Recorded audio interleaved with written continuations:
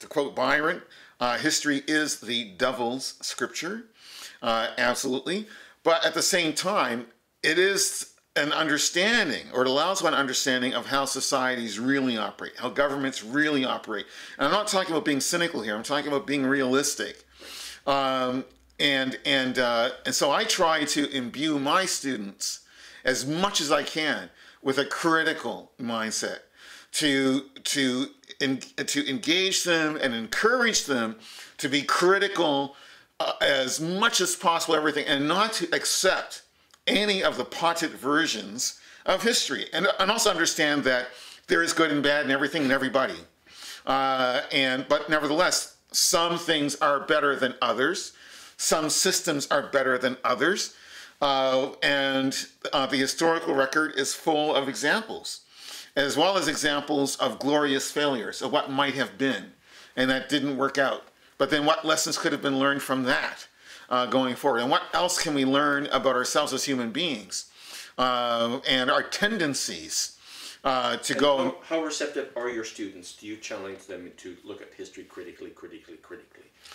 I do, and I hope. Are they receptive to that? I hope so. I think they are.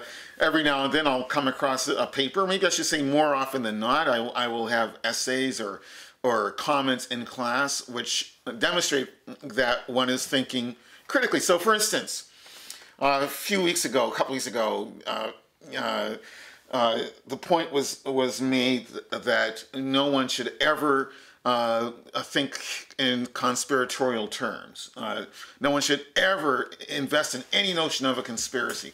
If as soon as you go down that road into conspiratorial thinking, you're going to go off the deep end. This is crazy, this is madness, and should be avoided. And I said in class, absolutely right.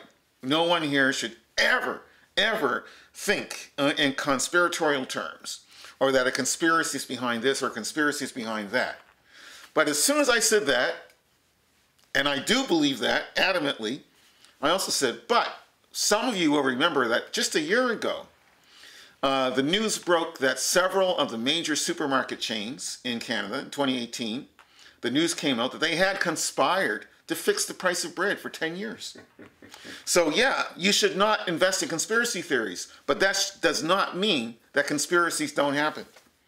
And so the important point is to always be critical about the information that is coming forward, and not to accept automatically any particular stricture or dogma or bias as being always correct. It isn't always.